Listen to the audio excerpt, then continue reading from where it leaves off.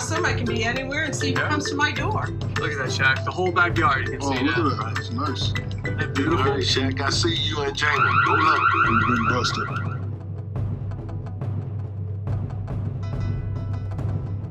Word of a growing partnership between police and the popular doorbell company Ring is raising privacy concerns nationwide. Police departments can now use an app to access footage uploaded by Ring users. The company says its goal is to eventually have every law enforcement agency in the country on its police portal.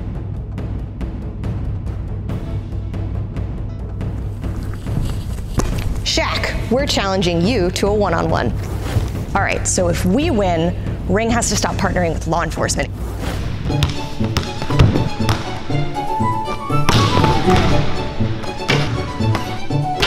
What happens if we lose?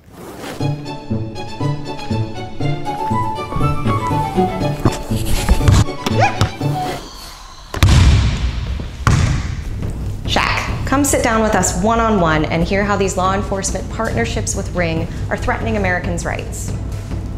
People buy these thinking they're just buying a camera, but really, they're selling their own privacy. With one click, police can request footage from any Ring camera.